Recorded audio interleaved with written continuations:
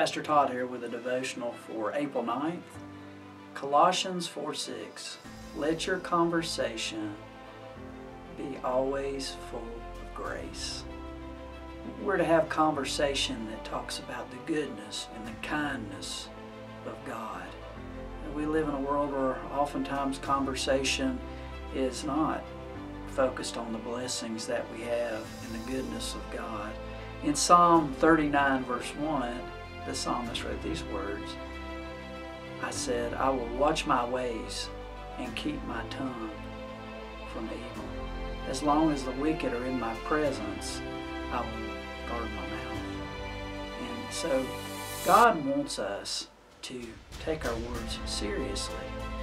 They're important, and to consider our words to be words that lead to the kindness of God and the blessing of God, instead of a world that has no hope. It tells us in Romans 12 verse 2 that we are to be transformed by the renewing of our minds. So how do we transform our thinking? Well, we try to think what God thinks, and we learn that in the Bible. So it's important to spend time reading and learning what God has revealed to us about Himself, and how we can be more like Christ, to be transformed. So may God give us grace-filled conversation.